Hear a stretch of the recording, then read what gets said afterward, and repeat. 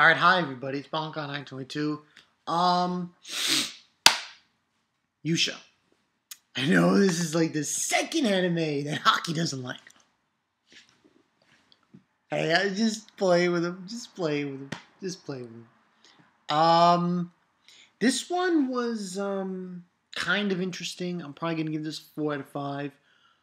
Um, Basically, this one dealt with, okay, the job that he works at, Raul, apparently there are not a lot of customers coming into the store. And, the manager's talking, was like, oh, he's freaking out at everything, the assistant manager, and it gets kind of crazy. And Fino tells him that she made a poison swamp outside of the store. That was funny. I'm sorry. That cracked me up. And then we also see the manager. She's looking at the newspaper, and we see that there's a store opening, I believe. And this leads into them realizing they're kind of boned. No one's coming into the store. Apparently, this is like what you would say for Walmart. Like comparison, like a Walmart compared to Walmart to a regular store. That's what this episode was like. There was this store called Almeida, and it opened up, and apparently they have a meeting. They have a meeting about it, and they own half the market. There's just so many stores. It's like a nationwide chain of stores, and meanwhile the store that he works at, Raul and Fino works at, only is like 10%, 3% of the market. So it's really gloom and doom for them. So what's decided is that Fino and Raul go and investigate undercover. There was this one part. Freaking the assistant manager was gonna make Fino go outside and the most skimpiest outfit to attract customers, but yeah, that's something else. So they decide to do that, and it was kind of funny. They're holding hands because their girlfriend, and they go to the store, and it's very large. It's mega freaking store, and while they're there, the head of the company of the Leon, which is the company that Raul works at, shows up, and they're they throw this proposition to the manager.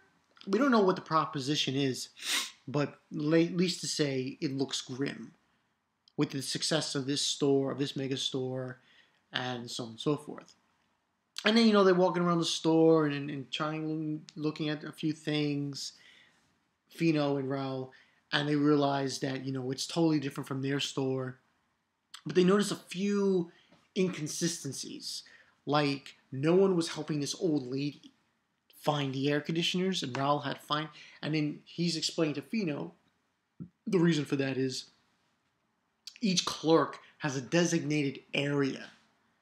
That's like how they have it in other stores if you would look around anywhere. And she's saying to him, oh, that's not fair, and then so on and so forth. And that's one of the things with a big store like this. And the rest of the episode, really nothing happened. It was just hijinks and laughter. And she used this one part saying that, oh, the boss, the manager, told her to when it seems like things are grim or you get lost, say you're his girlfriend. It was silly, man. It was fucking stupid. But what they don't realize is that what's her face is working there as well. The one that knows Raul from when he was a hero.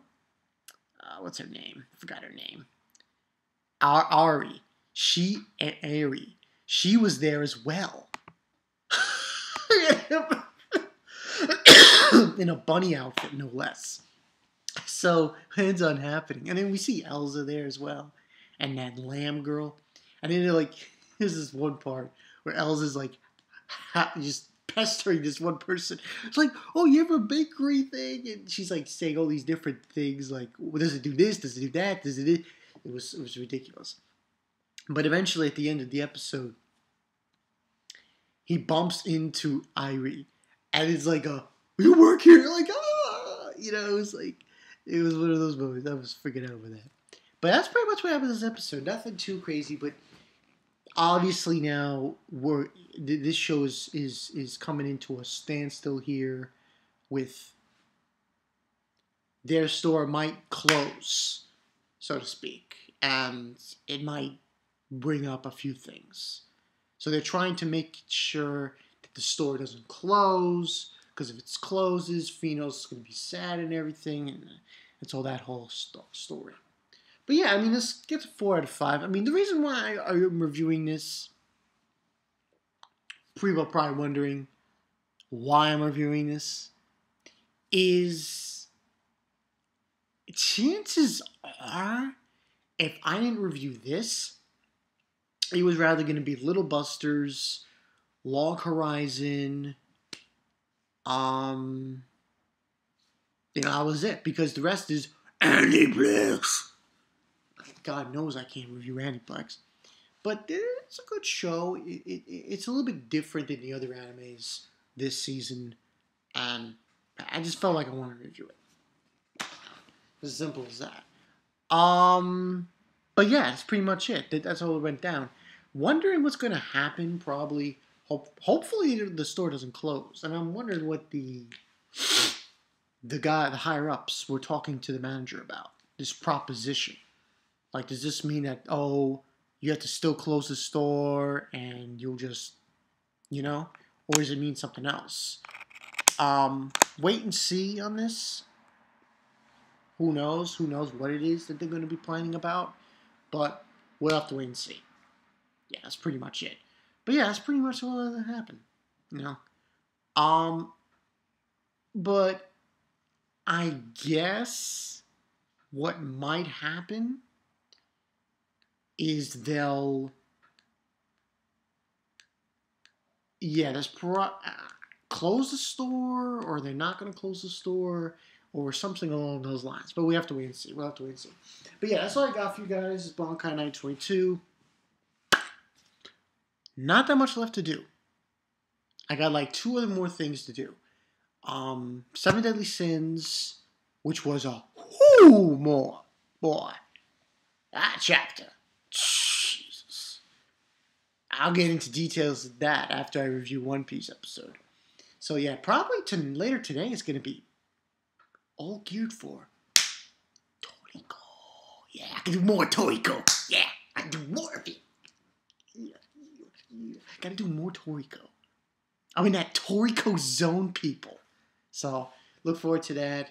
So the Toriko zone will happen later today, hopefully. Got the Yusha out of the way, which is this. Good episode. We'll see what happens next week. Hopefully, don't close the store.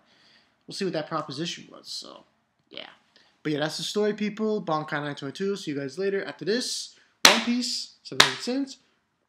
Get to it. I'll see you guys later.